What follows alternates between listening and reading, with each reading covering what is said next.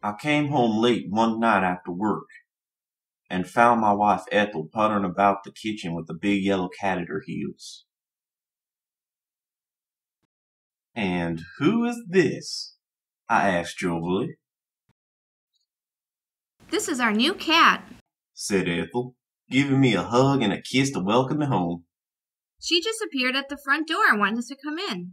None of the neighbors knew where she came from, so I guess she's ours. It'll be nice to have some company around the house." I bent down and scratched the yellow cat under the chin. She purred and stretched. "Well, I think our income can stretch far enough to feed 3, I said. My son had taken over my job at the mercantile, and my wife and I were enjoying a leisurely old age. I like to keep busy, though, and so I spent a few hours every day cutting and hauling wood to be used at the mill. I went out to milk the cow, and when I came back in, Ethel gave the cat some cream in a saucer. We sat on the porch after dinner, and the cat sat with us. "You are a very nice kitty," I said to her. She purred loudly. "Donald," Ethel said. She sounded worried. I turned to look at her. "the neighbors acted oddly when I told them about our new cat.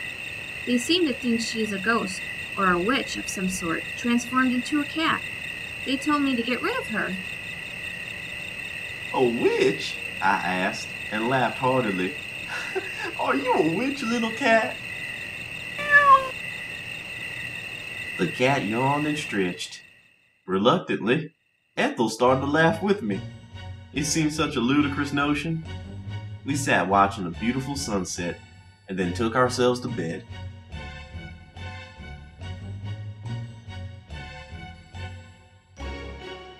The cat quickly became an essential part of our household. She would purr us awake each morning, and would beg for cream when I brought in the morning's milking. She followed Ethel around supervising her work during the day, and would sit by the fire at night while we read aloud.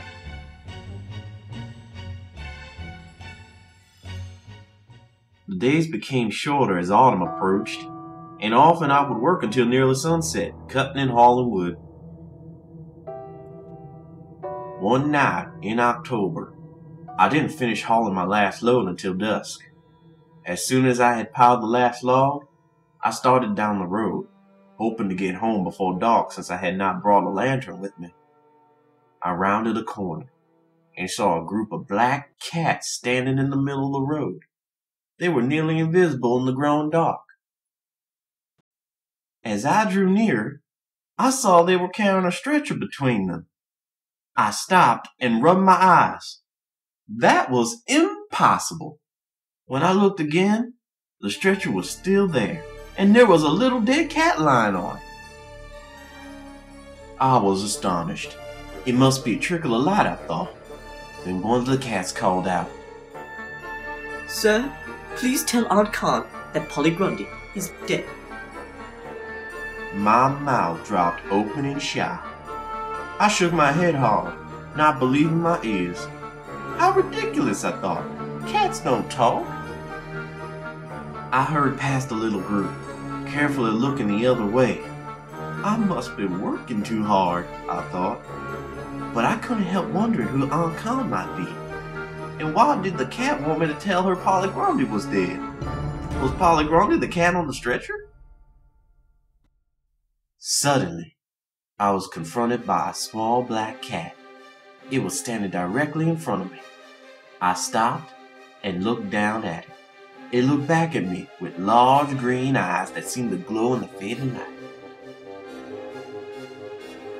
"I have a message for Aunt Con," the cat said. Tell her that Polly Grundy is dead.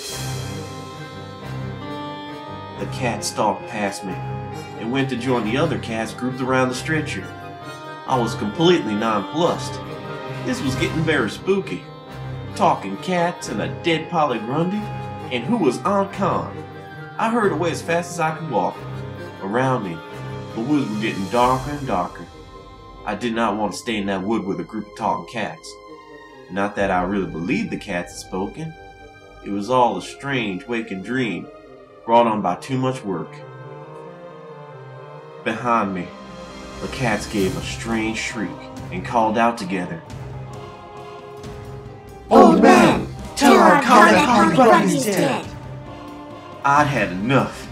I sprinted for home as fast as I could go, and didn't stop until I had reached the safety of my porch. I paused to catch my breath. I did not want to explain to Ethel that I was seeing and hearing impossible things. She would dose me with castor oil and call the doctor. When I was sufficiently composed, I went into the house and tried to act normally. I should have known it wouldn't work. Ethel and I had been married for 30 years, and she knew inside and out. She didn't say anything until after I had finished the chores. Then she sat down in front of the fire and brought me my supper. After I'd take a few bites and started to relax, she said, Tell me about it, Donald. The yellow cat was lying by the fire. She looked up when she heard my voice and came to sit by my chair.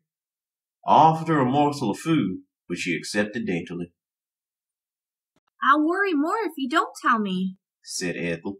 I think maybe something is wrong with my brain, I said slowly. While I was walking home, I thought I saw a group of black cats carrying a stretcher with a dead cat on it. Then I thought I heard the cats talking to me. They asked me to tell Aunt Con that Polly Grundy was dead. The yellow cat leaped onto the windowsill. Polly Grundy is dead?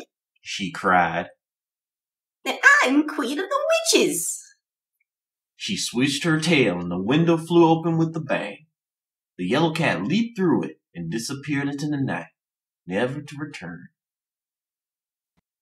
Ethel had to dump an entire bucket of water over my head to revive me from a faint.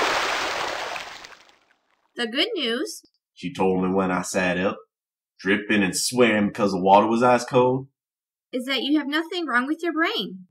The bad news is our cat has just left us to become the Queen of the Witches. We'll just have to get another cat. Oh no, I said immediately. I've had enough of cats. We got a dog.